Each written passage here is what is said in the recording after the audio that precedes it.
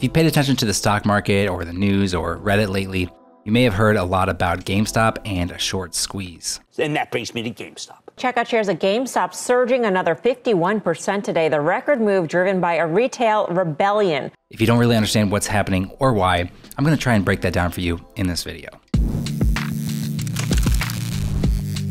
Quick disclaimer, I am not a financial professional. This is not investing advice, and I am personally in a long position on GameStop at this time. So if the last time you thought about GameStop was when you tried trading in your Xbox 360 and 30 games and were just offered $20 in store credit and a bag of chips, well, some things have changed and some things haven't. Of course, mall retailers have been suffering a lot the last few years and took an especially hard hit in 2020. It's predicted that over 50% of department stores, which take up over half of the anchor space in malls, will close this year. So where does that leave GameStop? But the coronavirus pandemic has decimated the already struggling chain. Well, they are shutting down a lot of their underperforming brick and mortar stores to focus more on digital. Ryan Cohen, who founded Chewy, the online pet retailer that sold to PetSmart for $3.35 billion, took a 10% stake in GameStop in September of 2020, making him the largest individual shareholder. And then he increased that to 12.9% in December. Now Ryan and two former Chewy executives have seats on GameStop's board and are looking to turn their business model around. So if Ryan Cohen is able to make GameStop a bigger player in the higher margin revenue world of e-commerce, this may take a floundering retail company on the brink of bankruptcy and turn them around in a big way. So where does that leave us? Well, after hitting an all-time low of $2.80 in April of 2020, GameStop closed Friday at $65.01, after shooting up 51% that same day. It even hit a high of $76.76 during the day on Friday, getting the stock halted several times due to it moving so quickly. So why did all this happen? Well, GameStop had over 138% of its float shares sold short, making it the most shorted stock in the US stock market. Let's break that down further. Float shares are the number of shares available for trading of a particular stock. So well over 100% of these shares are sold short. So what does that mean? It basically means Wall Street hates this particular stock and expects its value to fall. The way it works is they borrow the stock, sell it, and then they buy it back after the stock value has fallen. The price difference between what they sell it for and what they buy it back for is their profit. So essentially, if they sell GameStop at $20 and then the stock price falls to $5, they just profited $15. So if someone thinks a company is overvalued, they can make money when that stock price falls in value. Now, the thing with short selling is there is theoretically infinite risk, since there is no ceiling on how high a stock price can go. So let's say GameStop went to $200 and the short seller who sold the stock for $20 now has to buy it back at that price. They just lost $180 per share. Now, if GameStop went to $1,000, then they lost $980 per share. So in theory, there are infinite losses associated with short selling. So the other thing you may be questioning is, how can they short more shares than there are shares available? Well, let's scale things down for an example, and let's say GameStop issued 150 shares of their stock. A fund wants to short the stock, so they borrow 100 shares and then they sell them to an institution.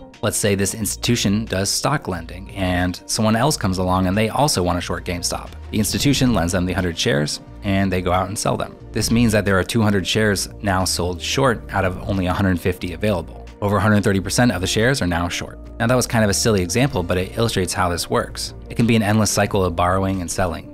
Borrowing and selling, borrowing and selling, borrowing and selling. But the thing is, short sellers have to pay interest when they borrow these shares, so it costs them money to hold this position. So that means if a stock goes up when they expect it to go down, these short sellers are still holding that position and still paying interest while they wait to exit. So here's where Wall Street Bets on Reddit comes into play. So let's say you have a few posters on Wall Street Bets who are bullish on GameStop for a variety of reasons. They think it's actually a good value play and has a lot of potential as a company and as a stock to increase in value. So they post a due diligence on Reddit saying why they're bullish on GameStop as a company. And then maybe it's also mentioned how Wall Street is very bearish on the stock and over 100% of the shares are sold short. In fact, for a while now, short interest has been at or above 100% of the shares available, which is pretty rare. So this amount of shorts and then the bullish news on Ryan Cohen and even their digital sales increasing 309% over the holidays makes this a prime setup for a short squeeze. Remember, if price goes up, shorts are losing money. They had to borrow those shares at interest, and so the more the price goes up, the more those shorts are getting squeezed out of their position and having to buy back at a higher price, causing them to lose money. With such a large amount of short positions, there's going to be a lot of buying when these shorts cover their positions. This large amount of buying increases the stock price, and then it makes other shorts have to exit their positions by buying back as well, making the price go up even more. But since there are just a finite amount of shares, if the stockholders refuse to sell their shares to these shorts, the price can continue to go up and up and up.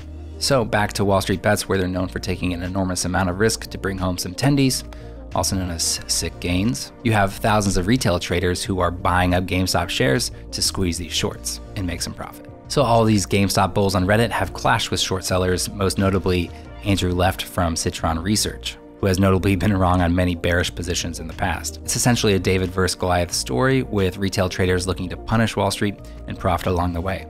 And I'm here for it. Perhaps the most legendary of these Redditors is Deep Value, who has been bullish on GameStop for over a year now and has turned $53,000 in GameStop calls into over $11 million. And he's still holding. So on Friday, when the stock shot up over 50%, was that the short squeeze? No, I don't believe it was.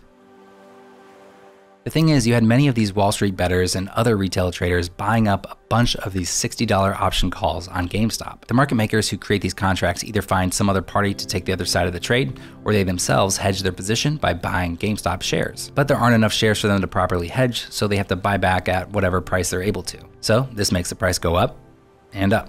In this case, by buying GameStop at any price and bidding the stock up, up, and up to crush the short so they have to cover, get it taken up.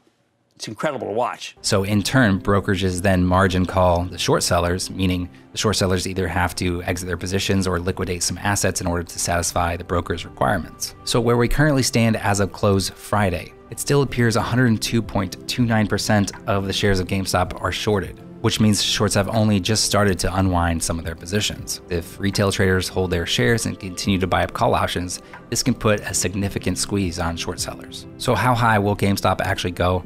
Obviously, no one really knows. Perhaps the most pertinent example of a short squeeze is Volkswagen in 2008. It has been referred to as the mother of all squeezes and caused hedge funds to lose $30 billion. The price was at $197 in September and shot up all the way to $999 in October.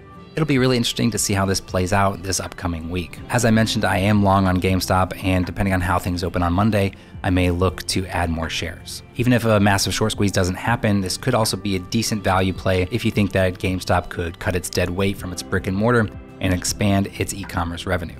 I would characterize GameStop as a long-term value destroyer. With Ryan Cohen aboard and an increased demand in gaming consoles, seems like there may be hope for GameStop yet. I'd love to hear your thoughts on GameStop in the comments below. At the very least, maybe leave me some rocket emojis. Do me a favor and hit the thumbs up button on this video. It'll really help this channel out. Consider subscribing if you haven't already, and I will see you in the next one.